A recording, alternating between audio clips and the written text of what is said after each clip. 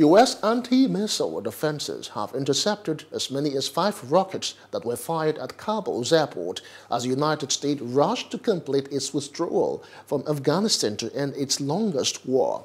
Afghan media said Monday's rocket attack was launched from the back of a vehicle. The Pajwak news agency said several rockets struck different parts of the Afghan capital.